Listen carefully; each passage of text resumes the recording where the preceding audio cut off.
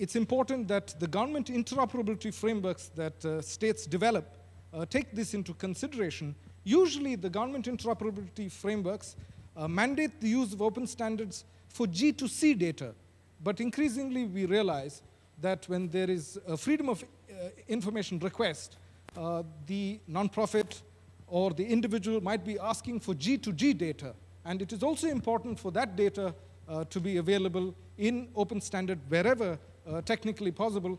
Otherwise, it is impossible for civil society to analyze the data if they are only given access to PDFs.